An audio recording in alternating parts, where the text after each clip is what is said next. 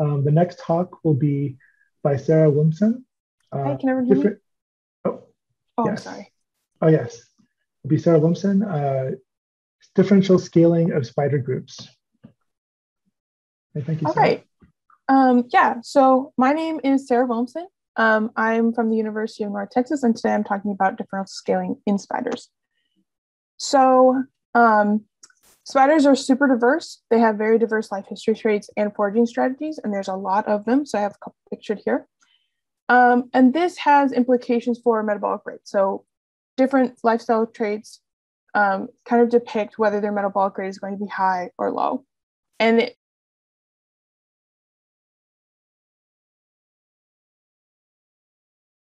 Sara, I believe you're muted.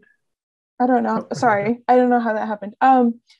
Yeah, so ranges in body size also have implications for metabolic rate because of surface area to volume ratios. So diffusion is limited by body mass, kind of. The metabolic theory of ecology is this regression of two measurements. Usually it is standard metabolic rate, which is a resting metabolic rate at a specific temperature for an ectotherm. And that is by body mass. So this is a exponential curve that when you log it becomes a straight line. And this graph is looking at a bunch of different organisms, including plants. And when you regress these two measurements, you get a overall slope of about 0.75. And this has been in the literature for a long time of hypotheses about why this may happen and explanations for why it's always 0.75. Many of these theories ignore differences between organisms, like ecological differences and lifestyle traits. However, Glazier's metabolic levels boundary hypothesis tries to take into account the differences between organisms. And so what it is saying is that the slope varies inversely with maintenance costs. So when we have an organism that has a higher metabolic rate or a high maintenance animal with higher metabolic rates, we should see scaling at about 0.66 or 2/3. And that's because it's limited by the surface area to volume ratio and nutrient cycling. So it's limited by how fast things can diffuse in and out and the size of the animal. On the other end, we have low maintenance animals, which will scale more towards 1. And that's because they are not limited by surface area to volume ratio. They're limited instead by their power output and energy production. So their mitochondrial rate, metabolic rate. And so this is predictive of ecological and lifestyle traits. Killen et al. In 2010 looked at a bunch of fish species and looked at foraging strategy and how it affects slope. So this graph has the scaling exponent, which is B here, and the resting metabolic level.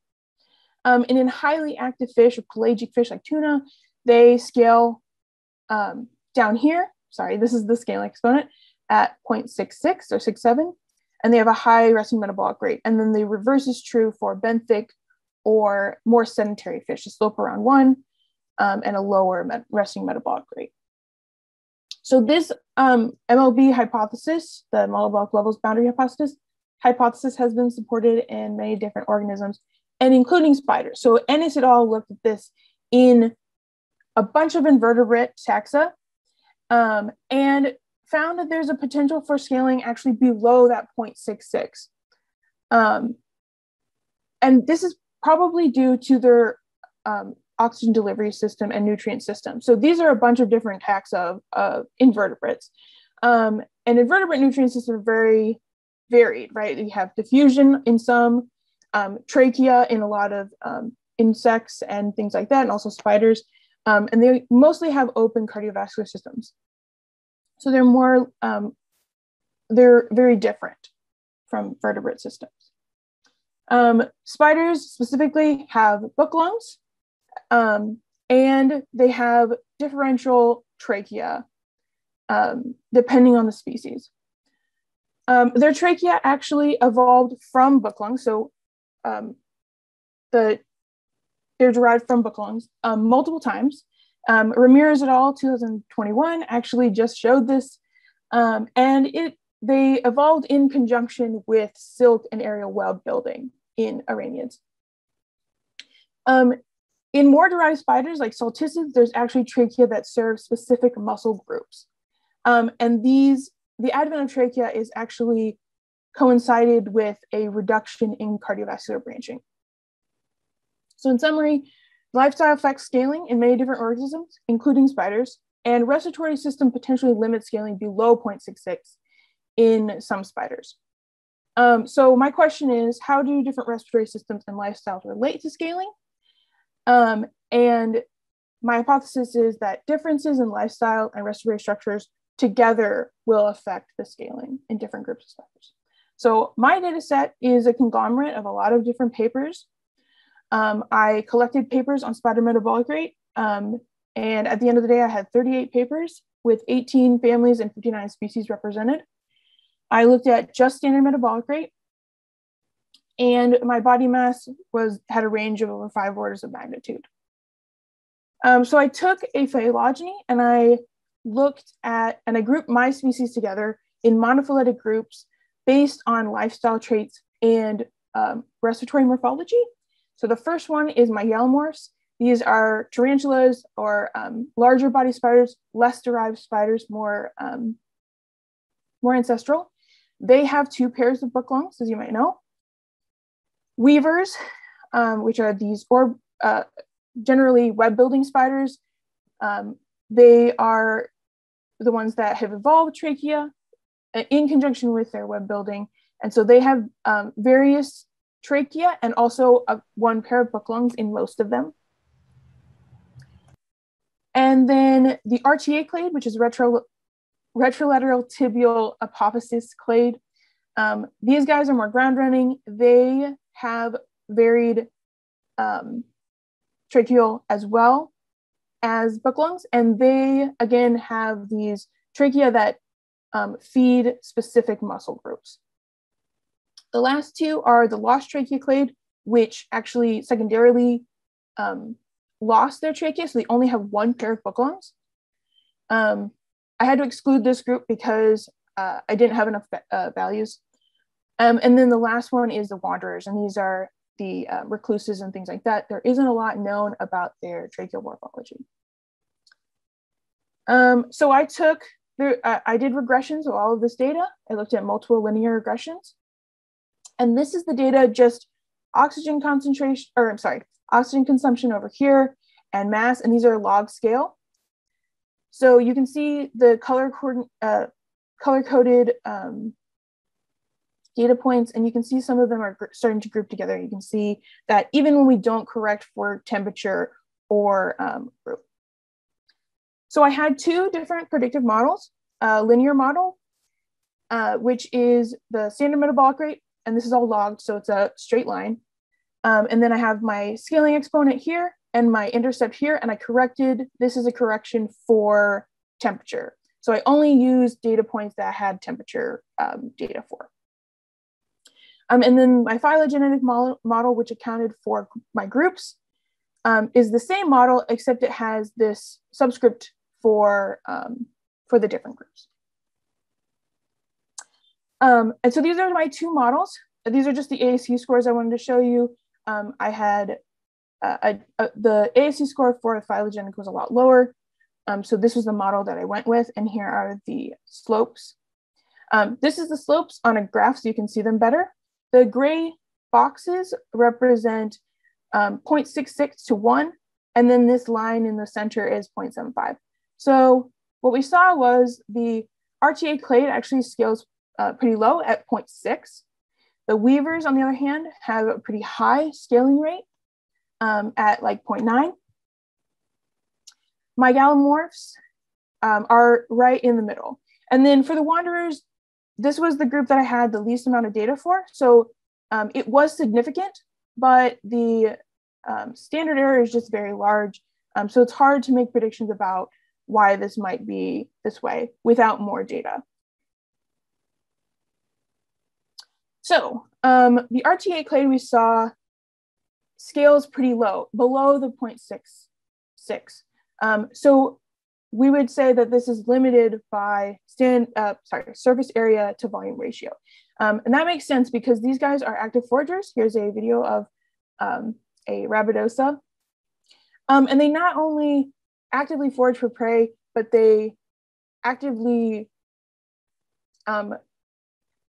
grab their prey, and they don't let go.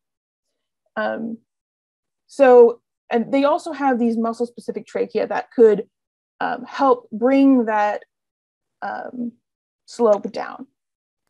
2 more minutes. The weavers have a really high slope, right? So they're very close to 1. And this is probably because they're limited by their output. So conversely, with the RTA clade, they're very sit and wait predators. They sit in their webs and wait for prey to come to them. And they did evolve trachea for web building. So those spinneret organs are probably the highest energy consuming organ that they have potentially, but they're specifically fed by trachea. So this could allow them to have a much higher scaling rate. The mygalomorphs are kind of weird. They're in the middle. They're less active, right? There is some activity with the males, and I didn't split them up by sex. But they also have a different oxygen delivery system, right? They're more reliant on their book lungs and their open cardiovascular system. So this could be why they're kind of scaling in the middle between the 0.66 and 1. For the wanderers, I don't want to really say anything about them because the standard error was so large. It just really needs more data. So there just needs to be more data out there. So in conclusion, the best model takes into account both group and temperature. All of the groups had significantly different slopes, and this was a proxy for similar lifestyles and tracheal morphology. And respiratory morphology and lifestyle are both important for understanding scaling in these organisms. So I want to acknowledge my lab, Dr. Ed Jalowski at the University of North Texas, and the Society for allowing me to come present my talk. And I want to do a little plug for myself. I am a PhD candidate this year. I'm hoping to be done in next spring. So if you know of anybody who's looking for a postdoc for fall 2020 or even summer 2022, let me know. Here's my email address. I'm interested in all of these things.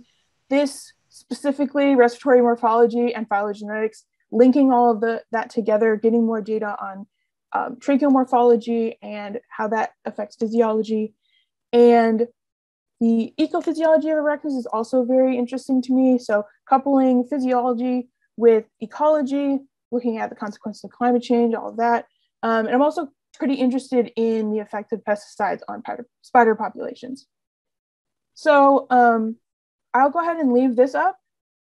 And yeah, thank you. Great, thank you so much, Sarah. That was really interesting. Our first question, let's see. Did you see any differences in desmotracheate spiders like Araneae, Linniphiids with highly branched tracheae? I'm trying to think about my data set. I don't think I had any Araneae species, and I think I probably only had one, if any, Linniphiids. Mostly my data set was grouped together. I did separate them by family and looked at that a little bit, but they were clumped together to allow for higher N values, just because I had to rely on everybody else doing the research, and then I took the metabolic rate data. So if it wasn't in the literature, I didn't have metabolic rate data for it. So I might not have had those spiders specifically. Great. Another question is, due to the sexual dimorphism in several spiders, do you think sex may have an effect? I would expect it to. Again, I didn't, the data set that I had, I wish I could have split it up by sex. Some of the papers didn't have that information.